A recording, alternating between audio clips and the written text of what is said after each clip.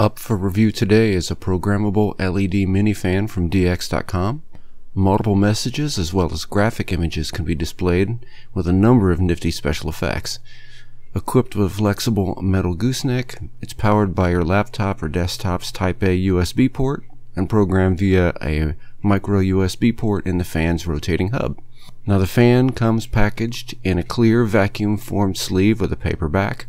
Included in the package is the fan itself, a Type A USB to micro USB cable, and a mini CD-ROM containing the software to create and upload messages and images to the fan. My fan arrived from China in a standard padded bubble wrap envelope and survived the 16-day voyage to Ohio with no damage. The fan is a little over 34 centimeters in length, with a USB connector on one end and a fan assembly with two soft vinyl blades on the other end of a 23 centimeter metal flexible gooseneck. The egg-shaped fan is roughly 35 millimeters in diameter, 60 millimeters long, including the hemispherical propeller cap that contains the image display circuitry. Now the two fan blades measure about 100 millimeters tip to tip and are roughly 30 millimeters across at their widest point. One of the two soft clear vinyl blades has an 8 millimeter wide flexible circuit board with 11 blue 0402 SMD LEDs sandwiched between the two layers of vinyl. The micro USB socket used for programming is tucked beneath the fan blade opposite the blade with the LEDs, and the 5 millimeter thick flexible gooseneck is nice and rigid, bends easily, and stays bent in the shape it's bent into without springing back or slowly straightening.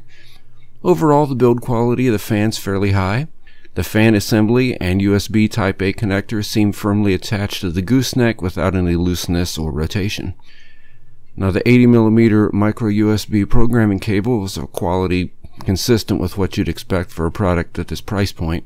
Nothing spectacular and a little on the short side, but it gets the job done. Windows recognizes the fan itself as an HID USB device and doesn't require any driver installation to use. I initially had some problems with Windows XP failing to recognize the fan after 5 or 6 connection and disconnection cycles of the programming cable, and rebooting the computer was the only way I could restore connectivity. But I realized that the issue was related to unplugging the USB cable from the fan too soon after uploading data to the fan.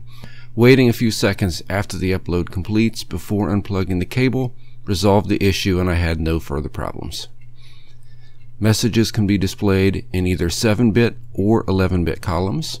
7-bit messages have a maximum size of 120 columns, which is 105 bytes per message, and 11-bit messages are limited to 160 columns, which is 220 bytes per message. The fan has about 1,320 bytes of RAM for message storage, which translates to 6 full-width 11-bit messages or 12 full-width 7-bit messages. The message format must be selected before upload. The fan can't mix the two in a single upload. The fan has a variety of message sequence options, including displaying the message left to right and right to left, top to bottom, bottom to top, a blink mode, and a static always-on mode. Separate sequences can be set for the message opening, middle, and close of the displayed message. Now the included software on the CD-ROM is Windows only, but does run without any setup. Now I chose to copy the 8 meg of files to a local folder on my computer's hard drive for easier access, but it can be run directly from the CD if you choose. Since the software doesn't require any installation, it's just a matter of double-clicking the icon, starting the program. It brings up a nice, simple, reasonably easy to use software panel where you can define custom messages to be displayed either by using the built-in font that comes with the software for displaying messages, or you can switch it over to use the system font and use any one of the built-in fonts in the system that you have installed on the computer. Now I have discovered that it tends to provide a better quality image with a simpler font as compared to some of these complex ones that just don't display well in 11 vertical pixels. I have some already in that I have created previously. This is the one that will show in the demo here in a minute. You can define the opening sequence, middle sequence, and closing sequence for each one of the messages. In addition to text, it can also display graphic images as well. If you click this little icon next to each image, it'll open a little pixelated version of the message. It will let you customize on a pixel by pixel basis what's being displayed. So even the text messages that may be displayed can be edited that same way once they're typed in. So for example, if I just type in a message like hello world,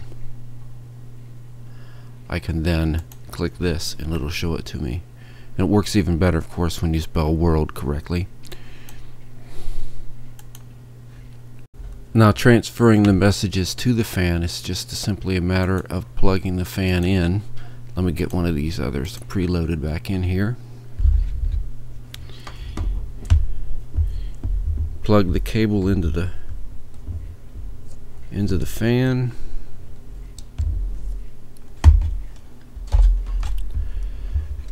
Up here indicates that there's a connection made. I can click upload, and it uploads the messages and images to the fan. You can even preview what it's going to look like ahead of time by clicking the preview button, including any sequences that are installed. So it will start rotating clockwise here in a second. Now, one of the things that I don't like about the software is it won't tell you ahead of time when you've exceeded the memory capacity of the fan for uploaded messages. So if I load some extra text in here and then attempt to upload it, then it gives you the message indicating you've exceeded the capacity of the fan for the messages. It'd be nice if it told you when you're approaching that limit, or it gave you a memory counter somewhere to show you when you were getting near the limit.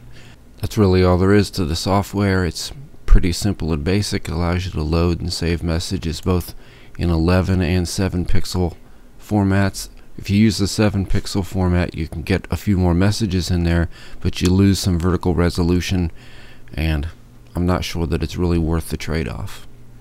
The fan is a fun toy for your home or office. It moves an acceptable volume of air to keep you cool while it displays entertaining messages and or images. It's easily bent into a shape that directs air where you want it, and the LEDs are bright enough to be seen even in a brightly lit room or outdoors. I question if the flexible gooseneck will loosen over time or no longer stay bent into the shape that you bend it, and I don't know if the messages are stored in the fan via an EEPROM or if an internal battery is used. Now, if it's an EEPROM, the fan should be able to continue to accept and store messages uploaded for years, but if it's a battery that's used to store the images, the fan may no longer function once that battery loses its charge. Overall, it's a great toy, reasonably well made and easy to use, and well worth the price.